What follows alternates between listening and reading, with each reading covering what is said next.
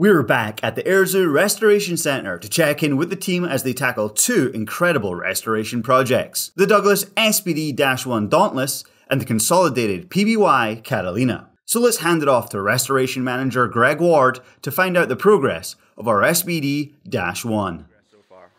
Well, one advantage we have is this is our third SBD. We're kind of going in reverse. We did an SBD-3 out of Lake Michigan. That took 8 years. Then we got a Wildcat out of the lake. That was underwater for 68 years. And that took an 11-year process to get done.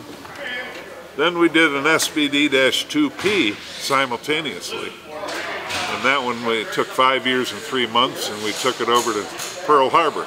That's on exhibit over there for the rest of its days. And now we're doing the world's only remaining SBD-1, which is a real honor because it's the only one left. And the guys are really going to town to detail the instruments, the switches, all the systems.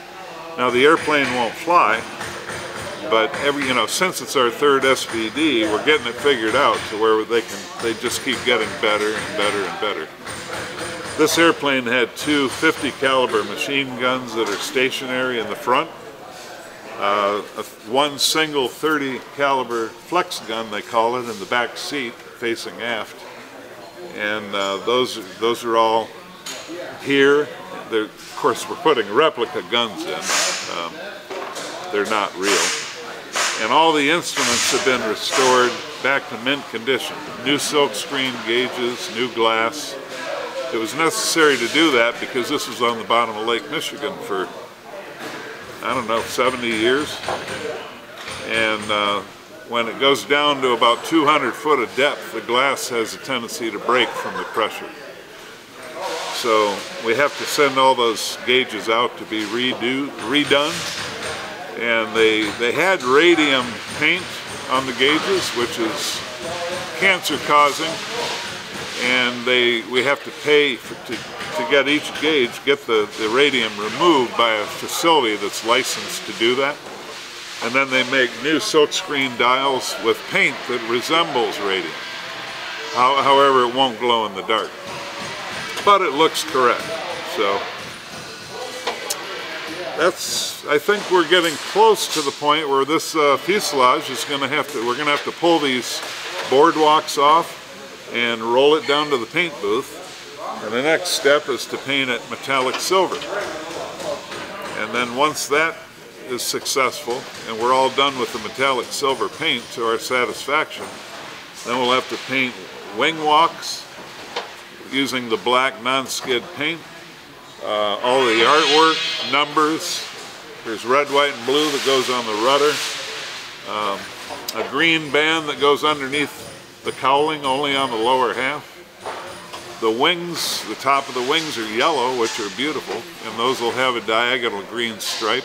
And right now they're working on laying out the artwork for the stars and the insignias. So originally we were shooting for Christmas of this year. Obviously that's not going to happen. That was our goal. If you don't have a target date, the guys will keep working on this forever because they love to work on it. And of course it would keep getting better and better and better and better. But we can't work on it forever. We have to finish it. So the rudder, both ailerons and both elevators still have to be covered in fabric and go through that whole paint process. So I'm thinking February, March, maybe April. I don't think it has a home yet, so that means it may be here a little while on display, which we're very happy about that, which could give us a little more time. But the balancing act that we have is we've got the Silver Cup rocket restoration coming back into the shop, and that's big. So we're going to need a place to work on it. And then the wings for the PBY are currently underway, and those are, what, 30 feet long each, and that's not counting the center section. So This shop is going to get real full real quick. That's why we need to get this SBD done and out of here and on exhibit somewhere in the air zoo. I don't know if Troy will want to take it over to the main building and put it on exhibit somewhere over there. I don't know. We'll just, whatever they want, we'll do it. Because our SBD-1 was in service with the United States Marine Corps during the interwar period, it will sport an unusual paint scheme for the type. Bold yellow wings with a silver fuselage and splashes of green. I caught up with Gordon, who's preparing the wings for its roundels, numbering, and other details. Get back here and you can see them. We got the big roundel, we got the chevron, and the number 15. So we're kind of playing with locating them. We noticed that the wings are different. Two different wings. Apparently this one was in a crash at some time. They did some repair. So they're off about ½ an inch. And in order to make them look the same, we had to make some minor adjustments, but nobody's going to know. Except for everybody who watched this video. Except for everybody who's watching this video, yeah. So, that's coming. Justin is painting the third and fourth yellow coat on the flaps right now. We'll locate them next week, and then I can locate that chevron, because the chevron goes over the flaps as well. So once that's down, we'll pencil line them, we'll start masking. The bottom is going to be painted silver, and then I got to put the roundels underneath. Once everything's masked, we'll put paint on those. I was a technical illustrator, drafting, for 41 years. So, and I like the final work, the finished work. And it's a lot of fun. Yeah. And there's a matter of pride that's going to go on for a long time, you know, and I feel very honored to do this. From finishing the wings to restoring the smallest of items tucked away in those wings, the pride of a job well done flows throughout the Restoration Center. Right here is the approach lamp, so the LSO officer would know when the SBD is landing at night, how it would be coming in. And here is what goes into it. There are 3 glass lenses in here, and this is like the first time it's lit up since World War II. And you can see as it's approaching how that worked. So you could tell, I think Greg would say, red is dead, and you know, you see yellow and then green, you know, you're set to go. So this is the original, and we'll be using it for display because it's really, as you can see, a bit corroded, and we have a nicer, newer one in there. And yeah, it's fascinating what you learn along the way. And there's one of the schematics. So I think some of the Wildcats had this, and then the SBD-1, and then they went on to change how that worked. So different colors and such. Like the months before, the engine slowly but surely creeps closer to completion. Tell me about this engine. What's going on? It's been here for a long time, and I've seen, you know, more and more get added to it. How complete are we on the engine front? I'd say 95%. Getting close.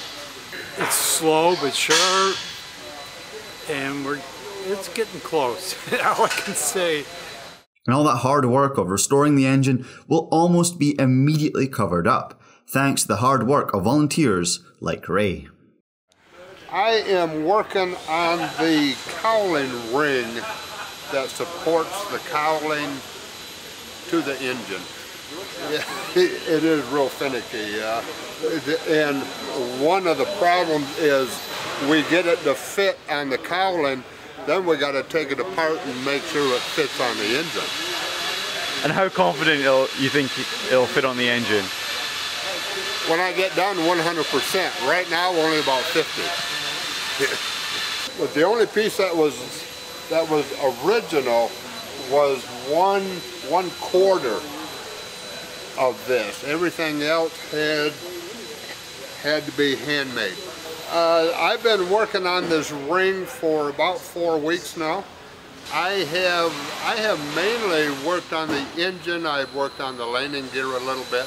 We put the tires on, And then from there I went to the engine, and when the engine got busy with people, I moved over here to the cowling to help out Ken Kelly. So a jack of all trades. Yes. Master of? All of them. Good stuff. To be fair, many of our volunteers are jack of all trades and master of most. One of the masters of the cockpit, Fred, is in there installing another panel. I'm in the process of mounting this lower instrument panel. In order to do that, I've installed 2 of the gauges in the center section. That gives me access to the vibration isolators, also known as Lord mounts. And then the screws are put through the top and the bottom. I'm in the process of tightening that right now. And then once that's done, I'll add the other 2 gauges from the back side, and I'll put the screws in, and then that portion will be done. We've got a fuel quantity gauge. There's a couple different versions of that, and the other 2 will be the same thing for right and left tanks. Well, this is the 3rd instrument panel that I've installed now, and the final instrument panel will be up here at the top. And once some of this canopy section has been completed, I'll install that along with the final installation of the compass. The bracket is currently in the panel. I just simply need to put the compass in it. And that'll sort of be the end of the instrument installation. Very good. The SBD restoration continues towards its eventual completion early next year. But many volunteers have already moved on to our new project, the massive PBY Catalina, that we're restoring for our friends at the Pearl Harbor Aviation Museum. Earlier, the guys successfully removed the props from the 2 engines and mounted them on new prop stands. This process went mostly hassle-free, aside from some oil that was still hanging around in the propeller hub. Nothing that some turkey basters couldn't handle. Currently, most of the work on the PBY have been on the stabilizer, as that was the only bit of the airplane that we could fit in a restoration bay. Our resident riveter Bill gives us a status update. We're actually doing well. We've got the majority of the skin's almost ready to rivet back on. Our plan now is to get the inside cleaned up. Whether we soda blast it or pressure wash it, we're still trying to figure that out. Get it primed, and then we'll be ready to start riveting. We could be riveting the next few weeks. Realistically, you could spend a year on this, but we'll probably finish this in 6 months or less. And that's just the horizontal stabilizer, not the whole airplane, okay? So what's after the stabilizer then? Are you moving on to one of the big wings? I saw those got moved inside. After this, we're going to do the elevators. And the elevators are right over here. Let me show them to you. Yeah. So the elevators actually were stored outside. So they took the elevators that were originally covered with fabric and they put aluminum over them. That aluminum has since been damaged and it's got corrosion in it. So we're going to take that off, resurface it, so we'll have new aluminum on the elevators when we're finished. We're hoping to start that in probably the next 3-4 weeks. So everything's different because we don't have a lot of drawings or information on it. We're learning as we go. So as we take it apart, we're learning how it went together so we know how to put it back. It's overwhelming, to be honest with you. Just picking it up and turning it over takes a fork truck and 6 people. Okay, whereas everything else we've had in the past, 2 people can handle. So it's massive. It's quite a change for us. Hopefully Bill's not too overwhelmed by the PBY's massive stabilizer, because the wings are even bigger. I caught up with Phil and his crew, who were preparing to move one section of the wing onto their custom-made stands. Good morning. Good morning, how you doing? Good, how are you? Good, good, good. Do you want to just quickly explain what's going on today? Well, we got that forklift set up to lift that end of the wing, and we got the other one that we're using to bring in some pallets for cushions, because what we're going to do is we're going to take this wing and set it up on its end, the nose, okay, the leading edge. And then we'll slide the big stand along the front, and then it'll be on this part of the wing, okay? And then we'll do the same thing with the little one there. And they roll pretty easy. So what we're doing now is we're bringing over some pallets. Because when we start standing this up on end, we don't know how much it's going to move or do something that we don't care that it's doing that way. So I don't expect a lot. I think it's going to go pretty well. We got a really nice setup here and there to lift it up, but still. So we're gonna put those pallets down, right down the row, and then put a blanket on them, and then we'll put the forklift back over here, and we'll snatch it again on the forks, and then we'll start lifting it up. Very, very, very slow. All right. First order of business, safety, right? So yeah, it's kind of an exciting moment, really. We've been working on getting it ready to do this. We made the stands over there by hand, and we've been working on it for a while, so.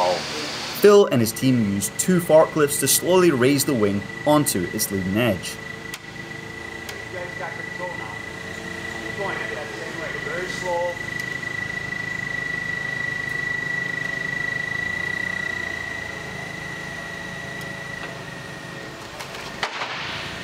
Right, you're gonna have to come in, Larry. Hold there, Larry.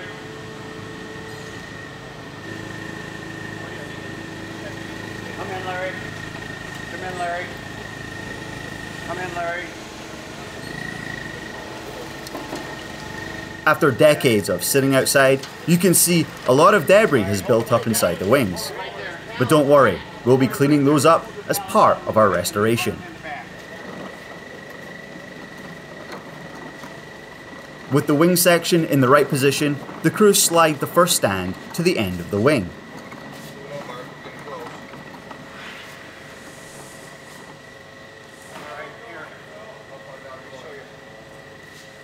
The team can then squeeze the other stand into its place at the other end of the wing. Got it? Yep, it's right on the smudge. All right. There, get this out of the way. You want to bring that other one in. Just settle down. Safely secured on its stands, this part of the PBY wing can now be easily moved around our restoration centre and into its restoration bay. Stop. He's got to swing. Okay, you got the wing above you, so watch it. All right, you're good. All right, bring it in. With this part of the PBY's wing safely tucked away in its new home in our restoration bay, it's time to leave our restoration team for this update. But don't worry, we'll be back soon to check in with the team with another restoration update. So don't forget to follow and subscribe. And if you're able to, why don't you come and visit our restoration centre during your next visit to the Air Zoo? You can plan your visit today at airzoo.org.